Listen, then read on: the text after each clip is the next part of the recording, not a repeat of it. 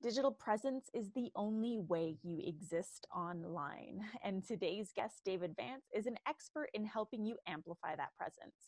In this episode, you'll learn a simple tactic for creating video content that will help you create a loyal and raving fan base, plus other video creation hacks that will help you get the right set of eyes on your content and gain consistent, unique views. David Vance is an accomplished editor and producer with a decade of experience in television and digital marketing. He's the creative director of Driven Media, where he works with hundreds of clients each year to create exceptionally compelling video and animation. Today's episode is sponsored by How to Conquer Your Bullshit with CPR, my free training that will help you bring your message to the masses. Sign up for the free training at rubyfremon.com/CPR. And finally, if you're new to this podcast or if you're a loyal thought leader and just haven't done this yet, please make sure you take a moment to drop a rating and review on iTunes. I will be forever grateful. Now it is time to dive into some awesome video content creation hacks with David Vance. Challenging you to rise up, speak up, and create a movement.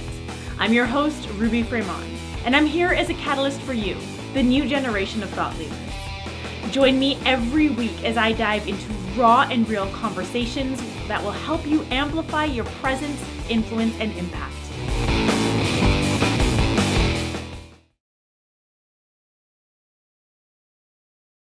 Hey, thought leaders, I am back with another expert who crossed my path at the New Media Summit last year in Austin. David, he caught my eye because he stood up on stage and said something along the lines of how to get more clicks and views. And instantly I was like, fuck yes, I want to hear more about this. And I know my audience wants to hear more about this because the social media landscape is super noisy right now and everyone wants to find ways to get their content seen. So David, welcome to today's Thought Leader. I'm super excited to dive into this conversation with you.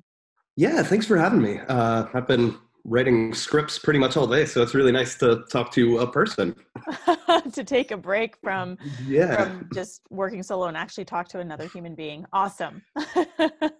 Yeah, it's sort of the curse of any editor or any content producer is you spend a lot of your time in a dark room moving a playhead back and forth. But yeah, it's great to be here. Awesome. I'm happy to have you here. So I'm sure in the line of work that you do, you get a lot of people who are like, David, I just want to get more eyes on what I'm doing. And I feel like that question, that desire, it takes a lot more behind the scenes to make that happen than just like, hey, let me just boost an ad and have this be seen by multiple eyes.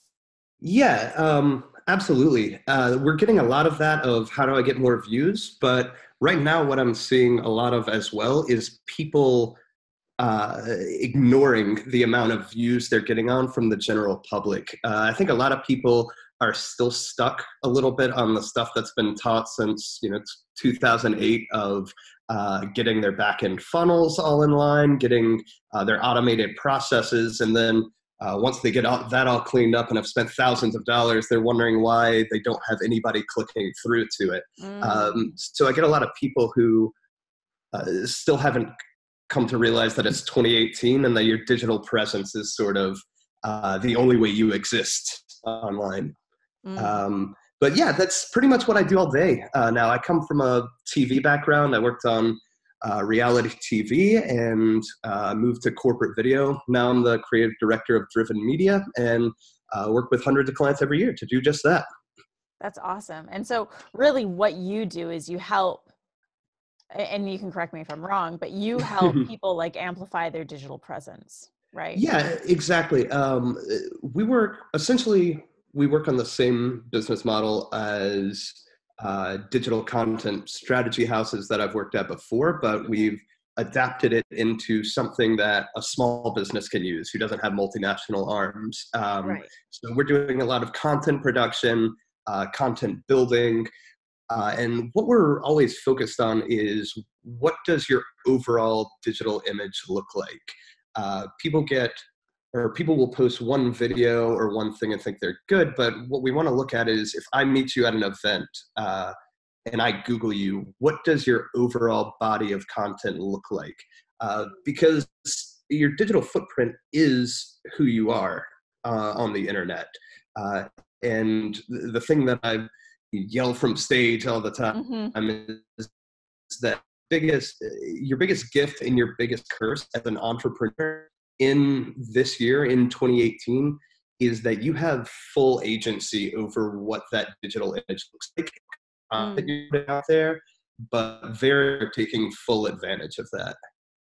Yeah, and I love that you say that. Did that answer? Yeah, I mean, I love that you said it's a blessing and a curse, because it truly is. You know, like we have total control over our digital footprint, and we have total control over our digital footprint.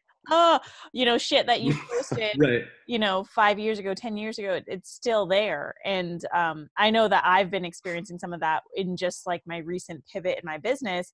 And, you know, whereas before I used to be a self-love coach and all my content was self-love, and I'd be in the top 5 of Google search in self-love. And now I'm like, go away. I don't need more interviews on self-love. That's not what I do anymore. And so I'm in the process of creating this whole other digital footprint. But what's insane to me is how people do devalue the power of content, and they focus so much on the funnels and the back end. And it's like, but what are you putting out there for people to sink their teeth into? What are you putting out there for people to actually create that connection with you? And I'm so glad that you brought that up from the get-go, because that's how I've built my business. I didn't have funnels up until this year. And I've just been focused on content. But I'd love to hear your thoughts on why content is king. Yeah. Just sort of launching off of what you just said, the biggest misconception I see people make all the time is, or they have the idea that starting to produce a video and starting to have a steady stream of content is something that they should put off until they have a larger fan base to consume it, when it's kind of the inverse there. A large body of content is what's going to get you a rabid and attentive fan base. And once somebody's subscribed and has dedicated to seeing your message, then you don't have to pay to advertise to them anymore. And you said it right. Content's key right now. You can see it, especially in the last couple of years in larger corporations. It's why every fast food chain now has to have a snarky Twitter account. People want to have personal, or feel like they personally know the brands they're buying from. So the age of filming a video, spending thousands of dollars on it, positioning it, going through traditional media, it's kind of coming to an end, especially for people who are thought leaders or selling any kind of service-based something. I can go online and find 10,000 life coaches, but what I'm really buying is a person. So that's how we try to set up video from that perspective. Yeah, and I'm really happy that you brought up production, because a lot of the clients I work with, perfection is like one of their stumbling blocks, and they want to wait until they have the perfect, super expensive camera or cameraman, or like a digital production team to put together this perfect looking video for them to launch their first live. And it's like, no, just grab your phone, turn it on, do a Facebook Live. What are your thoughts on fully produced versus self-produced on iPhone? Yeah, I talk about this a lot, and it's kind of a bummer for someone like me coming from the production world. I know, that's why I'm asking years you. And years, Are we putting you out of a job? Yeah, a little bit.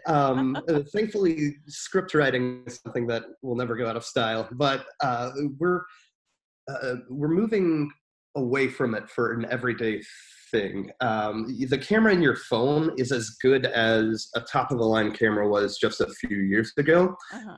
What people are doing when they do that is creating what they think of as valid excuses not to be doing something. We do cross tests a lot. What we do here at Driven Media, we do a lot of back-end analytics on our client stuff, running social media content videos, seeing how many views we can get, and A/B testing stuff. What we're seeing is, and this doesn't apply to something that's planted on a sales page or something, but when we're running ads meant for social media, when we're running stuff on people's social media accounts, there's exactly no difference between if it's a video that they paid for me to fly out there with a crew to shoot, looks brilliant, tons of animation and editing, and a video that somebody shot in their living room and we threw some subtitles and a couple of graphics on there. It's the exact same click-through rate and the exact same interaction rate. Well, holy shit. Yeah. It's, I mean, I had a client I was just talking to the other day, and we were doing some simple animations over their video, and they started talking about trying to price out sort of full-scale shooting, and that's kind of half of what I do, but I was trying to explain to him, you're trying to upsell yourself on something you don't need right now. People think that money and production value is what's going to sell them on social media, when really it's clarity of content, clarity of tone, and clarity of message. If you can sit down and come up with 24 really killer one-liner ideas that you think are valuable information, make 24 one-minute videos out of them, you can bust them out in a weekend. You have content for yourself for 6 months or a year, depending on your dispersal strategy. So yeah, most people's biggest issue is waiting to start doing something like that. Thought leaders listening, what David just provides you with is really good takeaway. If you have clarity of content, clarity of tone, clarity of message, write down 24 one-liners that feel super clear and aligned, and then go record 24 one-minute videos on your phone, and you've got 24 videos to post. I do it at events a lot. And a way to think about a social media video, a big mistake, I talk about what's one-liner that you think is valuable to a potential listener, is a big mistake people make in scripting these is they're so concerned with getting somebody to take the next step that they forget to actually say anything of value in their 1-minute content videos. If you can provide somebody with here's some shit I would love you to know, here's a minute of valuable action steps, a minute of some tips, they're much more likely to see what else you have to say. Because in the world that we live in today, people are being bombarded with information left, right, and center. And so to have something delivered to them in like a sizable chunk, something that's easy to digest. And it's funny because a lot of the clients I work with try and overcomplicate everything too. They want to over deliver on video, and it's like that actually overwhelms your audience, and then they tune out, they don't listen. So I love this concept of like the 1-minute videos and providing like real actionable takeaways or tangible steps or whatever it is, something that they can really apply, because that makes people want more.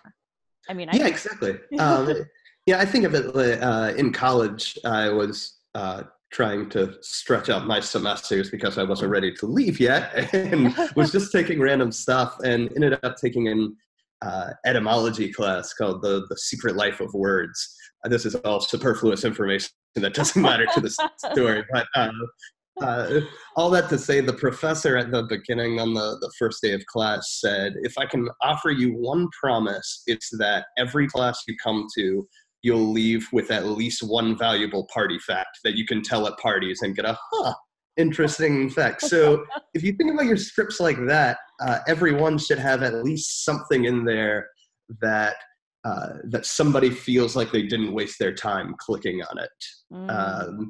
And so if it's all like, go here and I'll tell you this, you're not finding anybody with any value, and they have no reason to keep watching your stuff. Yeah. And I think, I mean, you tell me your take on this, but my feelings on that is that people feel like, well, I can't give away too much free shit in my video, so let me direct them here so I can get them in my funnel, and then so on and so forth. But you lose Yeah. people in that way because you're not giving anything of value in the video, right? Yeah, I mean, it's such a short-sighted idea of I want to try to have a chance to get somebody into this basket of people and then end up with a 20% close rate. That's the idea of, again, 2008. I think people, your listeners in particular, are trying to start movements, right? And Mhm. that sort of happens by having a very clear message. And I'd love to talk more about um, the so how can people like me or my audience really start utilizing video content to bring their message to the masses, but also do this in a way that's um, not taking up too much of their time, energy, resources, etc. Like, what are some of the hacks that you have to offer us? yeah, I mean, I talked a bit about it just a minute ago Yeah. with do it all at once. If you try to set aside a time every week to start making next week's stuff, you're going to end up finding reasons not to do it. If you can, uh, literally, the biggest objection we see with video all the time is a money issue. So let's go Right. ahead and eliminate that right off the bat. Okay. The only thing you need is your phone and ideally a friend to hold it for you, just so you don't have your arm up in every video. Hmm. Um, but if you can shoot between 12 and 24, uh, that's your sweet spot for content videos. You're positioning for new eyes on media. What those should look like um, is a brief introduction, maybe, and that should be 9 words long, which is just, hey, David here, creative director of Driven Media. Then you go into the majority of it, which is on-brand content, delivering them, again, something that's of value to them right now. And then we're always looking for a soft call to action. That's as opposed to something that would be on an opt-in page or something Hmm. like that. It's just offering somebody and letting them know, hey, I've got more stuff. So that looks like, hey, if you're looking for any more tips, check out my page. I've got you covered. Can't wait to see you there. Just something like that. We always try to hone in at under a minute. I think people argue about, or people oftentimes worry about not having enough to say, when Right. in reality, it's most of the time the opposite. Uh, we do this for a couple of reasons, but mainly because when we look at abandonment rates on videos, Hmm. or rather when somebody stops watching at a time, it approaches upwards at 60% after the minute length. So we want to get somebody through your entire message into an end tag uh, before they click away, essentially. If they watch Right. all the way through, that's a win for us. Okay, cool. Yeah, that because that seems so that I've heard conflicting things about Mm-hmm. this, right? It's like you want to make your video really long because you want people to watch and you want to provide more info, or you want to do these 1 minute videos. And I know that different platforms work differently. So is it that the 1 minute video works better on certain platforms, or do you find that this is really like a sweet spot? So uh, the 1 minute video, I will differentiate that. Okay. It works really well for my purposes in getting clients new, unique viewers. So it's Okay. a lot easier for me to place something that somebody who's never met you will watch, with being 1 minute and it shows up on their feed. It promises them something in exchange for a click and a minute of their time. Works really well, gets good subscriber rates. The longer stuff, which I sort of group together, Facebook Lives and longer format video, works really well if are either directed towards your current follower base who are already really involved and interacting with you on social Hmm. media, Hmm. or if it's something that somebody has previously opted in for. I mean, just think about your own attention span online. If it's not something you've really seeked out, it's kind of unlikely you're going to sit and watch 30 minutes of something. Yeah, like for example, YouTube, right? Like on YouTubers work, I feel they work a lot different. You know, people go on YouTube to search how to do this, how to be seen online, how to download a WordPress theme or whatever. They go on for a purpose. And so when they're watching the video, it's easier for them to watch the whole video because they're trying to learn something. Whereas in social media, like if someone popped up on my feed and I didn't know who they were and they posted or they were doing this super long live, I don't necessarily think I would tune in, you know, versus Yeah, absolutely. if it's someone I know, like, you know, there's this, like if it was someone famous that I knew, I'd watch that, or someone that I really knew who was an influencer that inspires me, I would definitely watch that too. Yeah, and it's always important to remember it's a lot less important to get a lot of raw views and a lot more important to make sure you're getting the right sets of eyes on things. I run into people all the time who, you know, you can pay these companies a couple grand, they export out, have bots and low paid people driving up viewer counts somewhere overseas. So I ran into somebody on a strategy call who they were wondering why they had 105,000 followers and only 3 likes on any views that they put forward. It's because they're not real.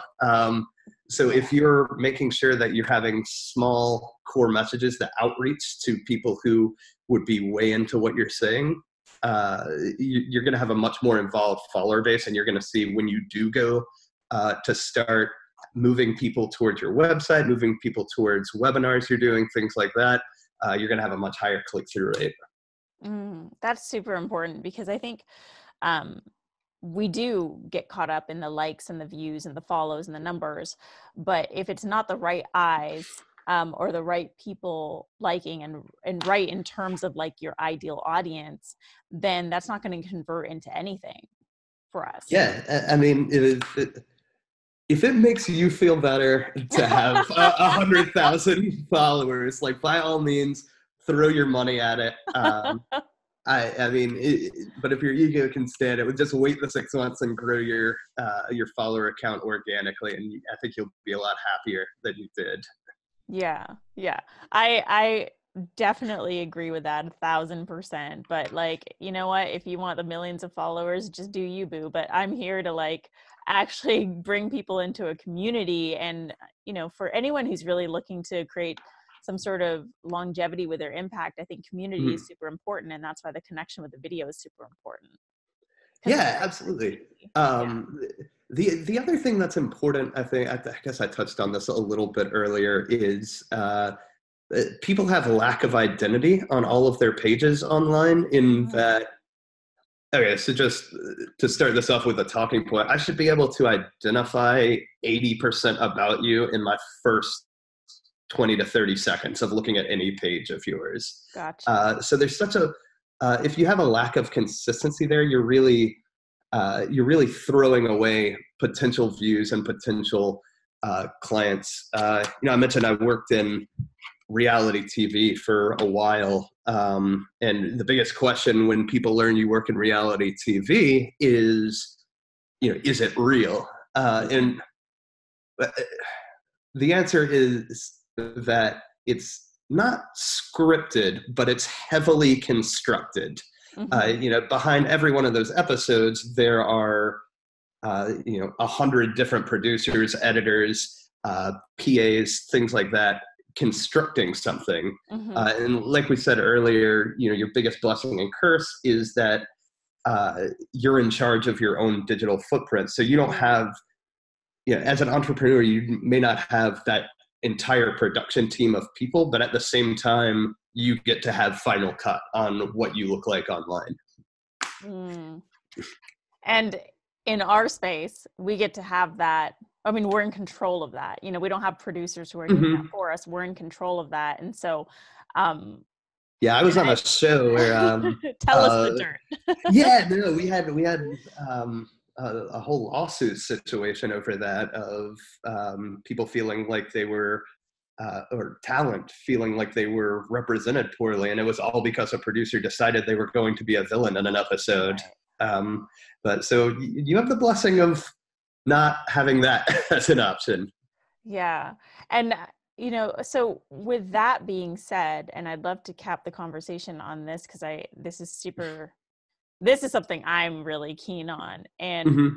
it's this, yes, the fact that we're in charge of our digital footprint, but how do we then best maximize that power to Mm-hmm. bring the right people into our orbit? Like, I already know we've Right. already heard about the 1-minute videos, but like, what else Mm-hmm. do we have to be mindful of when putting out this video content? Because we have so many different ways of doing it now, right? We have like just posting, recording and posting. We Yeah, have yeah. lives on different channels like YouTube, Facebook, and Instagram have live features. And I think Twitter has some sort of live feature with Periscope. So Mm-hmm. what's the best way to do this to draw the right people into our orbit? Yeah, that really depends on what level a business is at. Mm, But it all really boils down to consistency and your promise to an audience, by which I mean, once you have a schedule of how much somebody can expect to receive new content from you, uh-huh. stick with that. Generally, if it's a company making 200,000 or under annually, I'll set up a content calendar that has one main content video posted once every 2 weeks. Uh-huh. In between those two, we like to put a Facebook Live to nurture audience you already have, and then a lot of branded image content, which is Okay. basically just anything that's your own message that can pop up in somebody's feed and remind you that you exist there. I know we mentioned briefly earlier boosting posts and stuff, but every social media, especially Facebook, has really powerful tools that even if you don't want to spend a fortune on a full-scale marketing campaign, Mm-hmm. you're literally losing money by not throwing $5 every or a couple of days Mm, to get in front of new viewers. And once you start to see how many new followers, new viewers you're getting on that, you can break that down and see how many cents you're spending per new follower, and almost always it's worth it. yeah. Um, but we focus on Facebook because it has, I find, the best analytics tools. Mm-hmm. Instagram is kind of with that as well.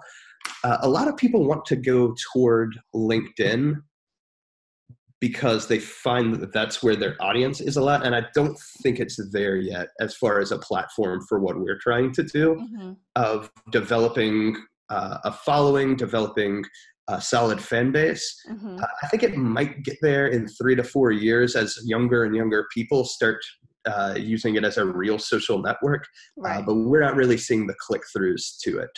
Got it. But like I said, just to wrap that whole meandering thing back, consistency of content out there, you can't not pick up new viewers. Okay, so be consistent. Yeah, absolutely. Yeah, yeah, cool. Mm-hmm. David, do you have any final thoughts that you want to share with our audience today? Yeah, I mean, I touched on it earlier, but just remember your greatest gift is that you have final cut over your entire image. Mm-hmm. If you're not doing anything with it, it's literally like throwing money away. So definitely start producing video, even if it's just once a month. Start building up that content, and in 12 months, when you look back at what your digital footprint is, then you're going to be really happy that you decided to do that a year ago. Great advice. Thank you so Thanks. much, David. Yeah, thanks for having me. Yeah, you definitely, I know for myself and our listeners, have sort of taken out that pressure of trying to perfect, and Mm-hmm. removed the excuses. So Yeah. that it's, you can just get started now. There's really no excuse that you Mm-hmm. can't do this unless you legit don't have a phone. Yeah, absolutely. It's even more so than 5 years ago. Yeah. just the market's changed and technology's changed in a way that I would pressure everybody to start writing out scripts, today. Yeah. Awesome. Thank you so much for being here, David, and for sharing your wisdom. Thanks. Why don't you tell our listeners how they can stalk you and Driven Media online, and I'll put those links in the show notes. Yeah, absolutely. I'll go ahead and just give you my email address. If you have any questions about video, or if you want a free social media review, I set aside times every 2 weeks to go through people's digital footprint, to go through video content, to look over scripts with them. So if you want to schedule a time for that, I think this is January, so I should have some times available. Just shoot me a line at david@driveninc.com. That's david@driveninc.com. I'd love to chat with you. In the meantime, just, start making cool shit. Start making cool shit. Yeah, that's on my business card. Yeah, that's awesome. To our listeners, thank you so much for joining us on today's Thought Leader, where I'm challenging you to rise up, speak up, and create a movement. Be sure to drop a rating and review on iTunes if you enjoyed this episode. And if you have any questions for me or David about this episode, please reach out to us. David has generously shared his email address, and you can reach out to me on social media at @IamRuby. Thanks again, and I will see you all here next week for a brand new episode of Today's Thought Leader.